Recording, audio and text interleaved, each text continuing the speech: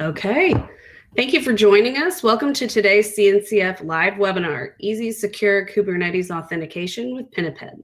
I'm Libby Schultz, and I'll be monitoring your webinar today. I'd like to introduce our speakers, Matt Moyer and Margot Crawford, both software engineers at VMware. A few housekeeping items before we get started. During the webinar, you're not able to speak as an attendee, but there is a chat box on the right side of your screen for you to speak up and ask questions. Feel free to drop them there and we'll get to as many as we can. In addition, please also join our CNCF public Slack channel that I posted in the chat, hashtag CNCF-online-programs, to continue your conversations later and address any questions we might not get to during the webinar. This is an official webinar of the CNCF and as such is subject to the CNCF Code of Conduct. Please do not add anything to the chat or questions that would be in violation of that Code of Conduct, and please be respectful of all of your fellow participants and presenters. Please also note the recording and slides will be posted later today to the online programs page at community.cncf.io under online programs. They are also available via your registration link, and the recording will also be available on our online programs YouTube playlist on the CNCF channel. With that, I will hand it over to Matt and Margot to kick off today's presentation. Thanks, Libby. I'm going to share a pre-recorded version of part of our presentation here, and then we're going to have plenty of time for questions afterwards. While this is playing, one of the benefits is that Margot and I, while we're presenting in the video, we'll also be answering questions in chat. So feel free to drop questions as we go. We'll probably answer some inline and save some for the end to answer in person.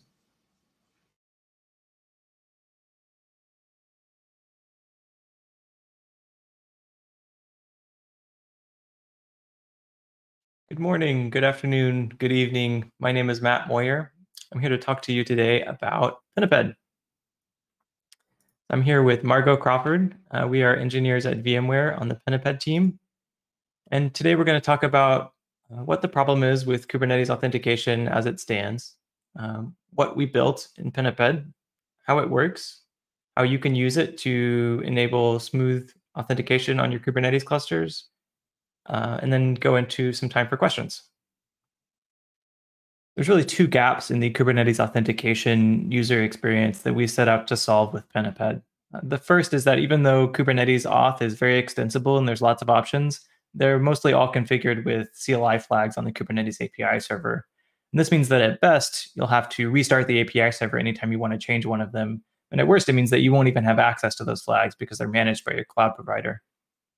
The other gap is that even though Kubernetes has all these options, it sort of doesn't come with any opinionated login flow. It doesn't come with sort of an end-to-end way to take an external identity provider and provide a way for users to log into a cluster. It sort of just gives you the tools that you can use to build one of those by yourself. So Pinniped takes the options that are existing Kubernetes, extends them to have a dynamically reconfigurable and end-to-end out-of-the-box login flow. It's the batteries included for your Kubernetes auth experience. So what is Pinniped? Pinniped is an open source project. We've been building it for a bit over a year now. It enables dynamic configuration of Kubernetes authentication. This means that you can install it onto any existing running Kubernetes cluster. Then you can reconfigure it to add or remove different authenticators at runtime. And it provides a better login user experience for kubectl. So you have a kubeconfig that doesn't have any hard-coded secrets. You can easily connect with OpenID and LDAP identity providers. And you can have an experience that spans across multiple clusters. So you can have a login once in the morning to your, let's say, your OIDC identity provider. And then for the rest of that day, you're logged in transparently to all your Kubernetes clusters. Even if you have 10, even if you have 100 or 1,000, everything just works throughout your day. So Pinniped is a project, but it works with any Kubernetes cluster. We ship Pinniped as a core component of some of our commercial products, but it was important for our use cases that it works with any existing Kubernetes cluster that a customer has. So even if your cluster is running on Google GKE, Azure AKS, Amazon EKS, or any other commercial distribution of Kubernetes, Pinniped should work great. As a cluster administrator, once you've installed Pinniped, you'll have kubeconfigs for your users that are super easy to use. And all the Pinniped configuration happens via Kubernetes native APIs. So if you have a declarative GitOps deployment pipeline, you can use that to manage Pinniped as well. When we built Pinniped, we envisioned a common deployment scenario, something like this. So on the left, you have an admin user that installs and operates some Kubernetes clusters. They have access to what we call an admin kubeconfig that they got when they created each cluster. This is typically a super powerful kubeconfig with some hard-coded secret key, and it does not identify any individual user. Usually it encodes the system:/masters group so that it even bypasses all RBAC on the cluster. It's dangerous to keep this around, but it's usually necessary to bootstrap the rest of the system and as a failsafe. On the right, you have regular users that just want to log into the cluster and deploy applications. These might be developers, for example. And in a typical organization, we expect that even the admin users don't use their admin level access on a daily basis, just when they need to perform low-level operations on the cluster infrastructure. So in Pinniped, the admin user is responsible for installing and configuring Pinniped. They can set up logins via their enterprise identity provider, such as Active Directory or something like Okta, and then they can generate a kubeconfig for regular users to use.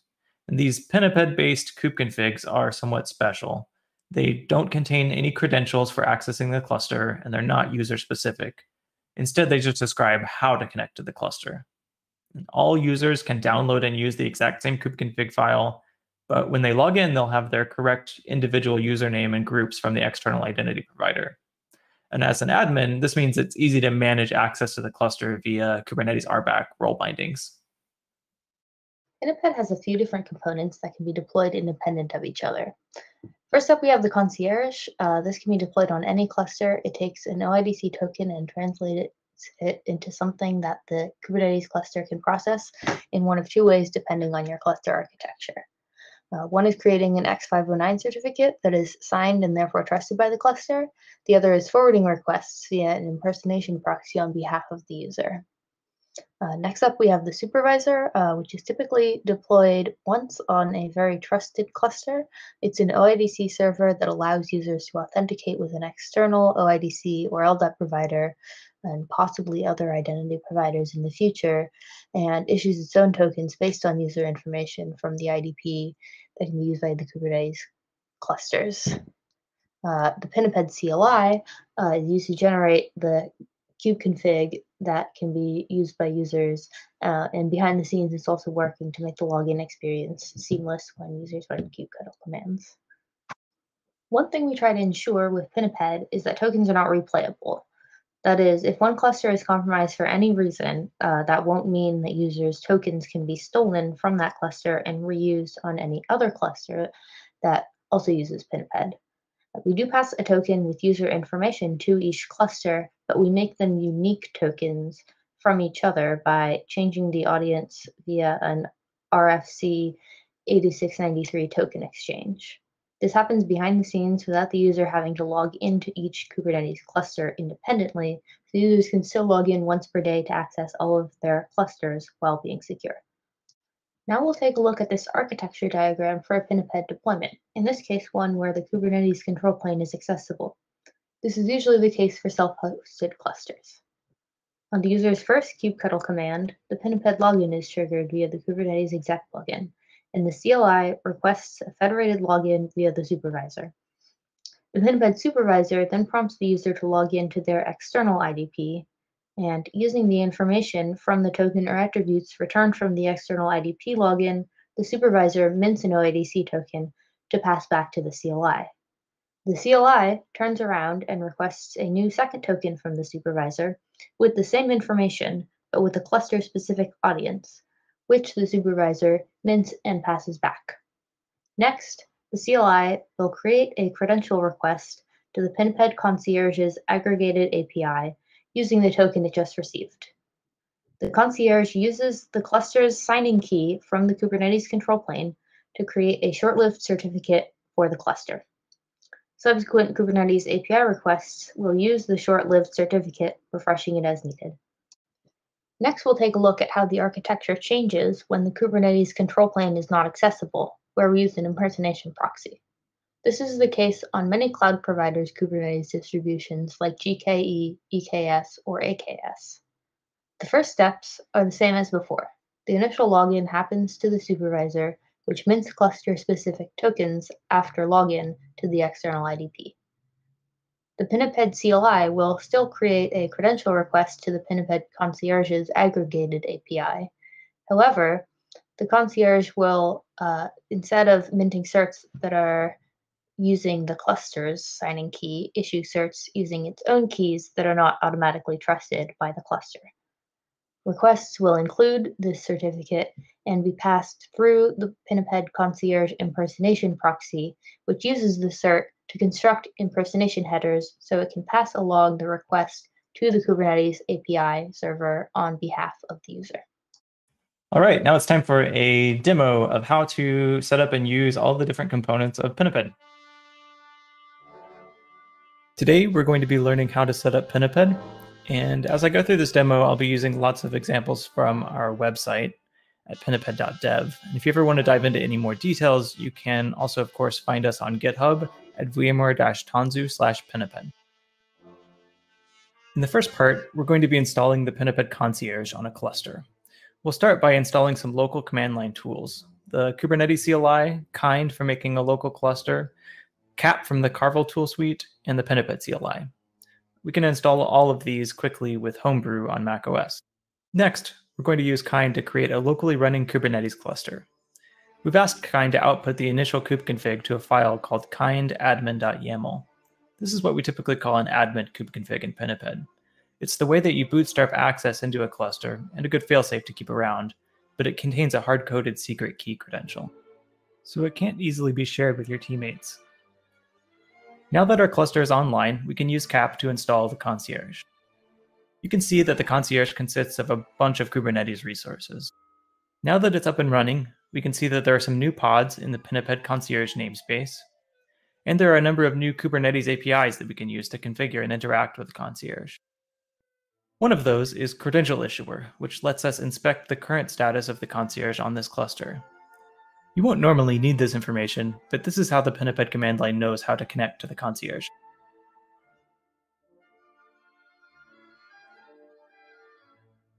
Now that the concierge is installed on our cluster, we can configure it to use an OpenID Connect provider for authentication. In this demo, we've chosen GitLab because it's free and easy for anyone to get started with. But you could also use Okta, Ping Identity, Azure AD, ADFS, or any other OIDC provider. To start, we'll need to go into GitLab and register a new OIDC client, which GitLab calls an application. We'll give our application a name, unmark the confidential box because this is a public client, set our redirect URI to match the required settings for the Pinniped CLI, and ask for the OpenID and email scopes. Once that's created, we'll have a client ID, which we can copy. We configure the concierge for GitLab using the Jot Authenticator custom resource. We've already filled out the rest of this object, but we need to set the audience to match the client ID we just generated.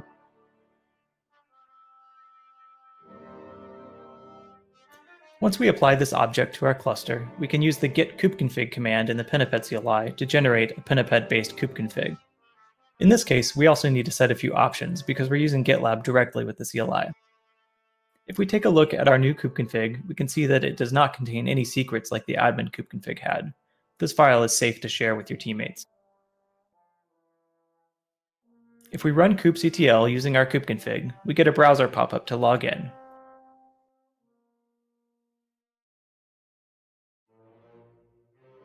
But we forgot to add RBAC permissions.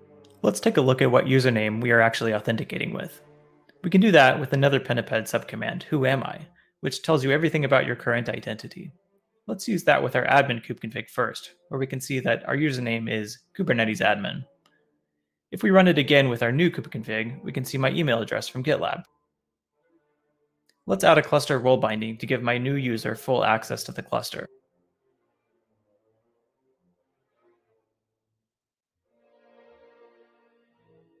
And now we can see that the git pods command works like we wanted. One thing that you might have noticed is that when I ran that command a second time, I didn't get a browser pop-up. That's because my temporary session credentials are saved in a local cache file. We can take a look at that file and see my GitLab ID token and some other metadata. And if we delete that directory and rerun kubectl, then we get the browser pop-up again like you might expect.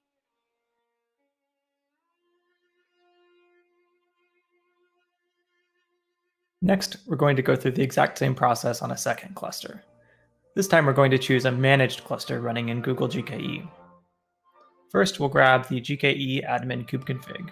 We'll set that as our default kubeconfig for now by setting an environment variable.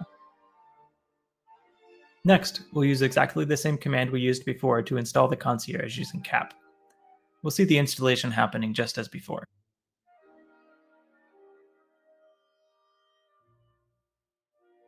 If we take a close look at the credential issuer on this new GKE cluster, we can see that the concierge is operating on a different mode on this cluster and isn't quite healthy yet.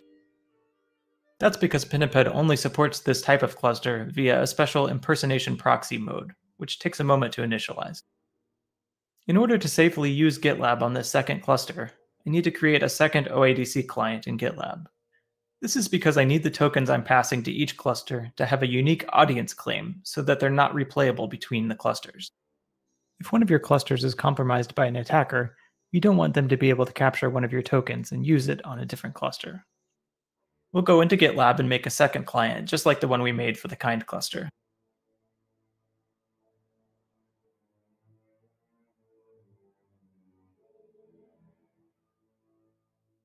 We'll run a very similar git kubeconfig command, and now we have a GitLab-based kubeconfig for our GKE cluster. When we use the new kubeconfig with kubectl, we get a browser pop-up just as before, and we run into a similar permissions error. We'll add my email as a cluster admin again on this cluster, and now our command succeeds. We set up this second cluster completely independently from the original kind cluster. If I clear my local session cache, we can see that when I run kubectl against the kind cluster, I initially need to log in with my browser. And if I run that same command against the GKE cluster, I have to do the browser login a second time. You can imagine that if I had 10 or 100 clusters, all this client set up and all these browser logins might become arduous, which is why we also made the Pinniped supervisor. Next, we're going to set up the other major Pinniped component, the supervisor. We can install it using another cap deploy command.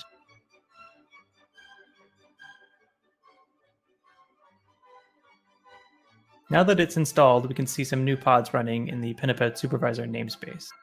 And we can see that there are more new Kubernetes APIs for configuring the supervisor. I've done a bit of setup ahead of time and registered a DNS name, demo.pinniped.dev, pointing at a static IP address on this cluster. I've also pre-provisioned a TLS certificate from Let's Encrypt, which we'll use to configure secure ingress. I have a load balancer service that routes inbound HTTPS traffic on our static IP address to the supervisor pod endpoints. We'll apply that service object to the cluster and wait for it to be ready.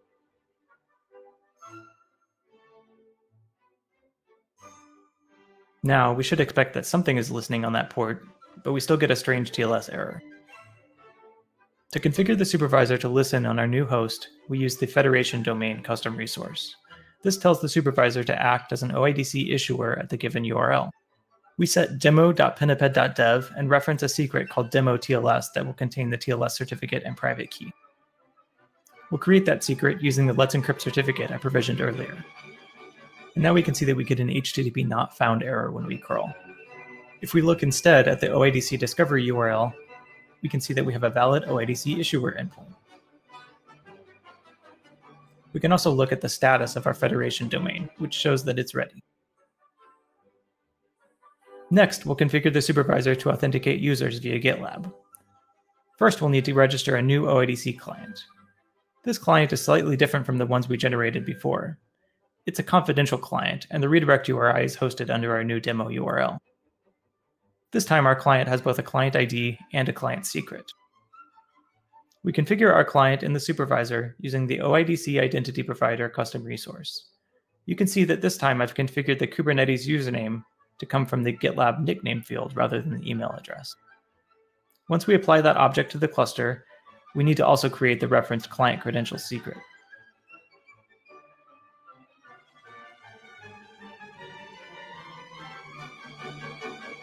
Now we can take a look at the status of our new object and see that it is loaded and ready for logins.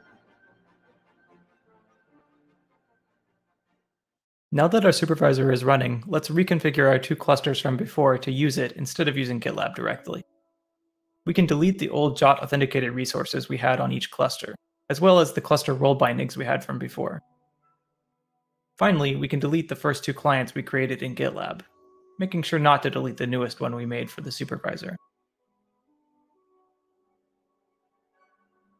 We configure the clusters to authenticate via the supervisor using the JOT Authenticator custom resource. If we take a look at the configurations for our Kind and GKE clusters, you'll notice they are very similar. The only difference is that each expects a distinct audience. If you have a large fleet of clusters, it's your responsibility to ensure that they each have a unique name. Now that our new JOT Authenticator configurations are applied to the clusters, we can use the Pinniped git kubeconfig command to generate new supervisor-based kubeconfigs. Notice this time we don't need to specify very many command line options. If I run the whoami command using one of our new kubeconfigs, you can see that I get a very similar browser-based login.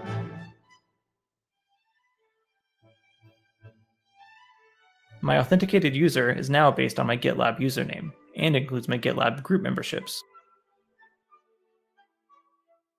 Let's create a cluster role binding against my Pinniped testing group on each of our clusters. Now I can easily access both of these clusters with a single browser pop-up.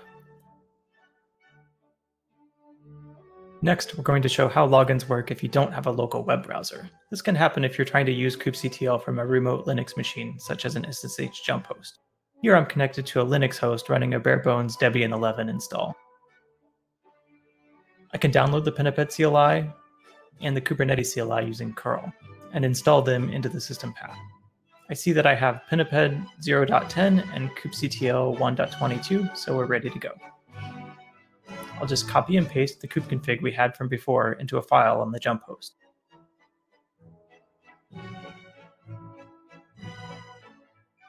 And when I use that kubeconfig from within the jump host, I get a manual prompt to log in on a different machine.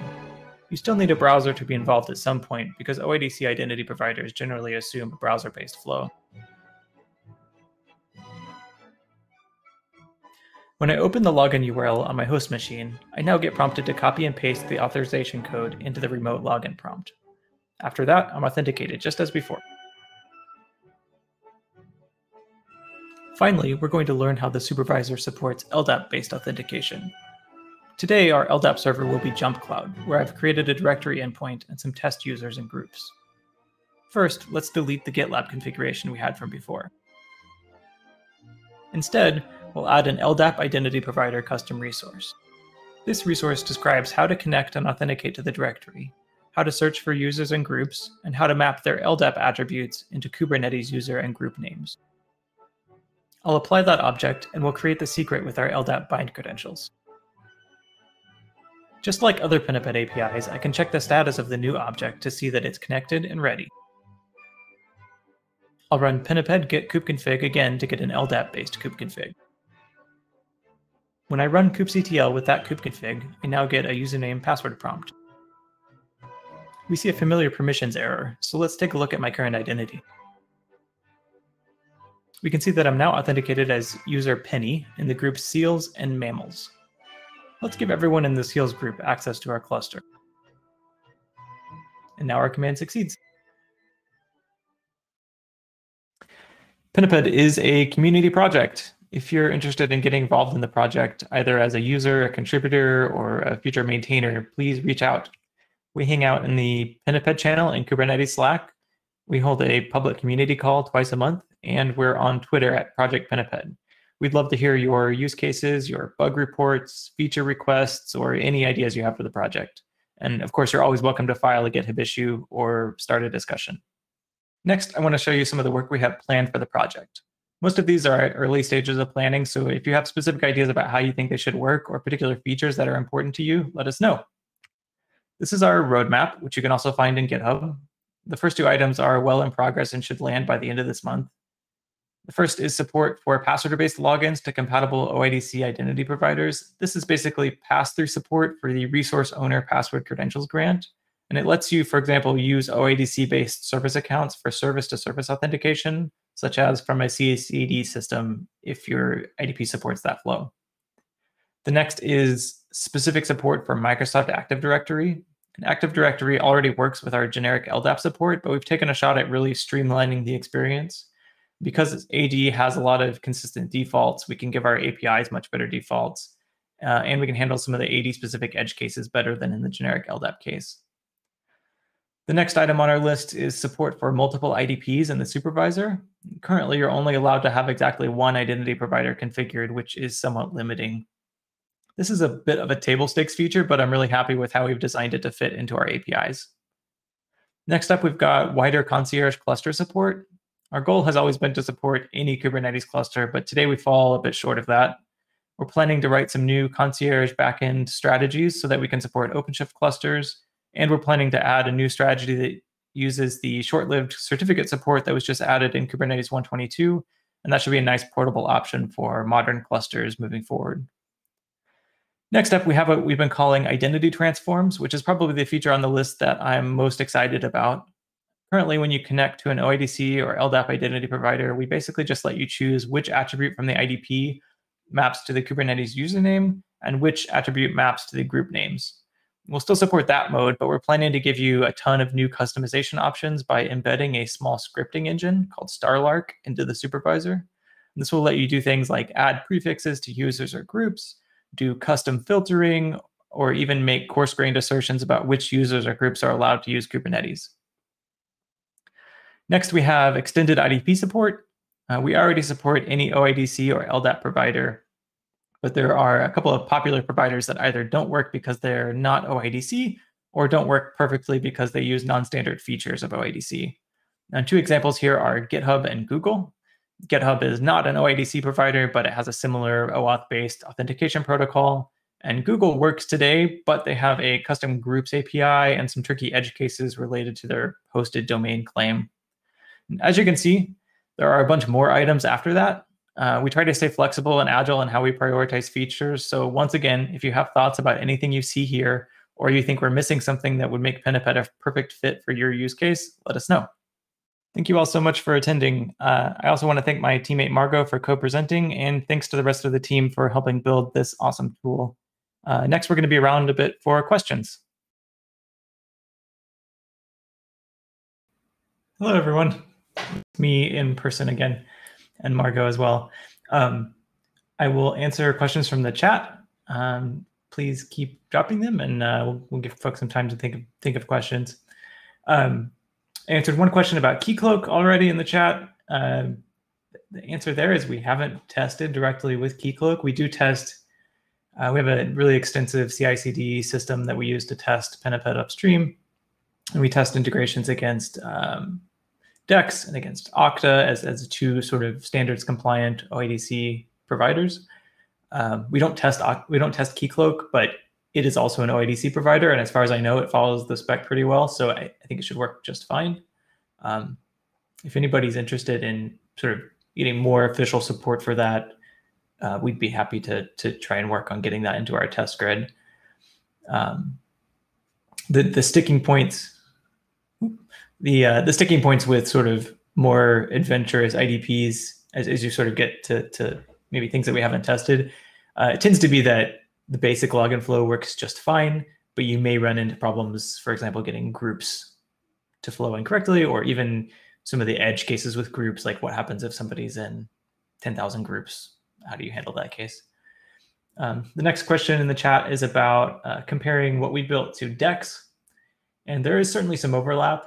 We're both sort of interacting with the same technology space here, OIDC.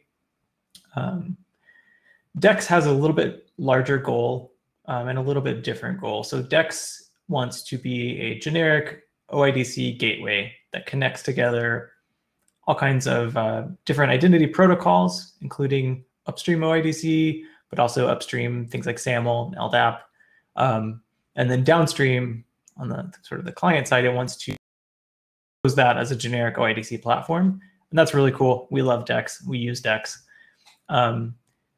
Where Dex is different from Pinniped is that we have focused more on the Kubernetes integration side.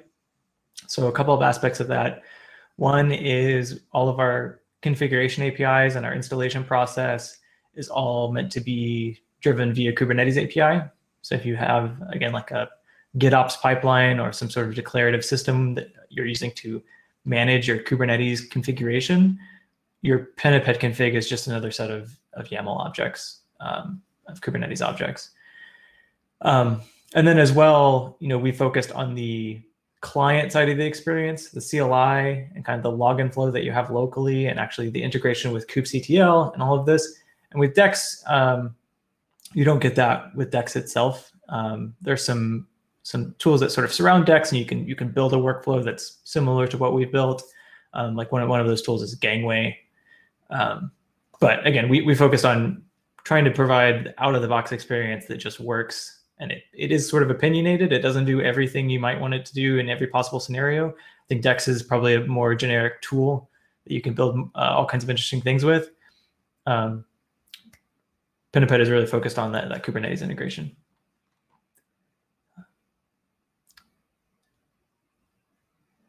Other questions?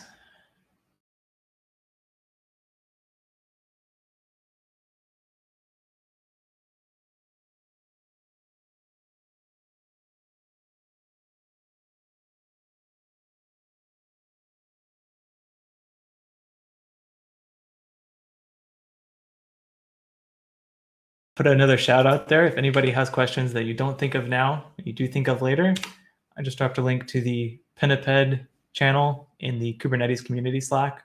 That's where the team hangs out, and we're happy to just chat about anything. 2 more questions. First question, if the OIDC provider is running in the same cluster, can we have flexibility in the CRD to have non-HTTPS URL support? That's a good question.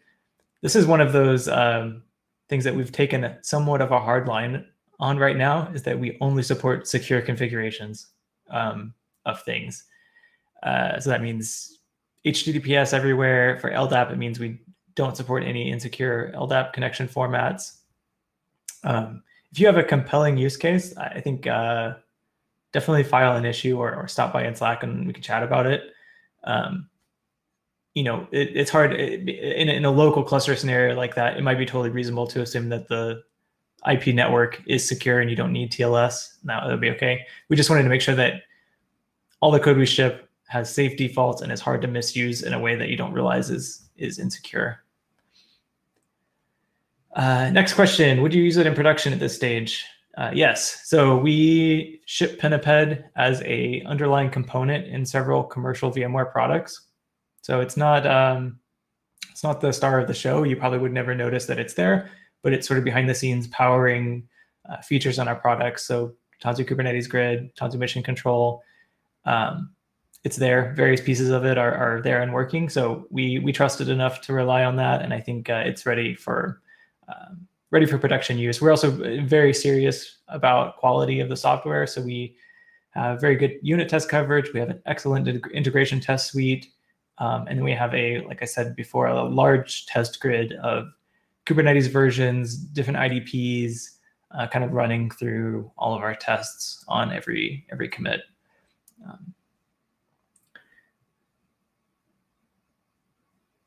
Okay. I think I got all the questions there. Yeah, Anwar mentions for the non-HTTPS use case that it's got a service mesh that's providing encryption. That makes sense.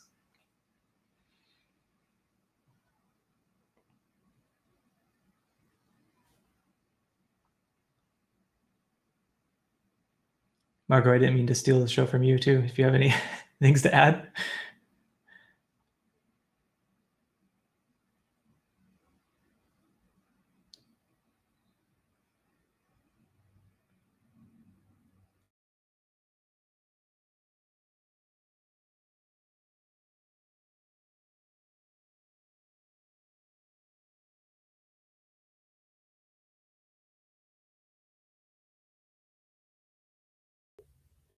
Okay. That seems like a good natural stopping point. Margot and I will be available in Slack immediately following this and also in the future. So thanks, everyone. Awesome. Thank you both so much for your presentation today. Thank you, everyone, for joining us. And we will see you all on Slack. and this will be up later today. So thanks so much, everybody. We'll see you next time.